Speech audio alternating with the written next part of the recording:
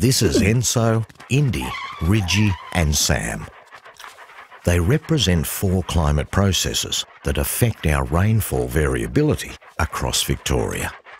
These 4 sheepdogs love rounding up our rainfall.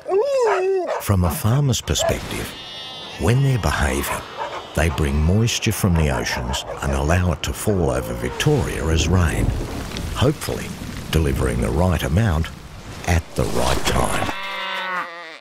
But they don't always work the way we'd like them to, and can sometimes scatter the mob, effectively chasing rainfall away from Victoria.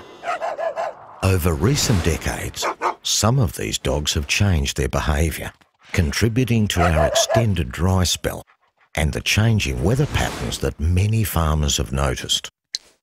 While we can't control what these dogs are up to, the Bureau of Meteorology and the Victorian Department of Primary Industries have new and valuable tools that can assist farmers in keeping track of these climate dogs, helping to predict the likelihood of rain over the coming season and manage climate risk.